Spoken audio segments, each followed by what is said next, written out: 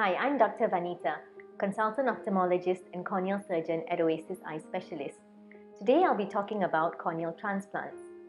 They say the eye is the window to the soul. Well, the cornea is the window to the eye. The cornea is the clear outermost layer of the eye. Being transparent, it allows light to enter the eye, thus playing an important role in vision.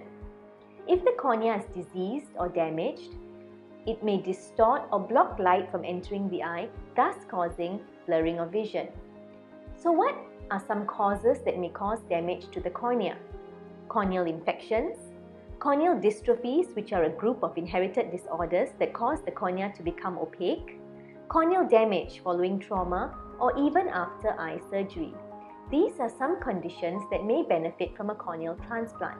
A corneal transplant is removal of the diseased or damaged layer of the cornea and replacing it with healthy donor tissue. The main aim of a corneal transplant is to improve vision. However, transplants can also be carried out to relieve pain as well as to relieve signs and symptoms of corneal disease. Did you know the first corneal transplant was carried out more than 100 years ago by an Austrian surgeon named Edward Zim?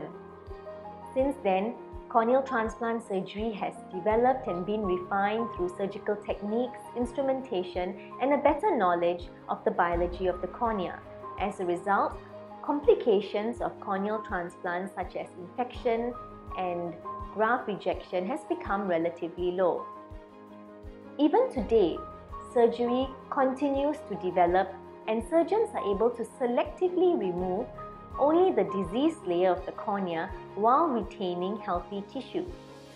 Basically, there are two types of corneal transplant.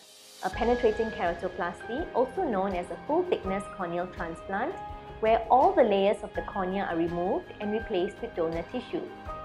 The second is a lamellar keratoplasty, or known as a partial thickness corneal transplant, where only either the outer layers of the cornea or the inner corneal layer is removed and replaced with donor tissue. Your ophthalmologist will be able to tell you which method is best suited for you. Following surgery, it's important to use your medication and comply to instructions given by your doctor. Corneal transplant is a safe and effective path to better vision.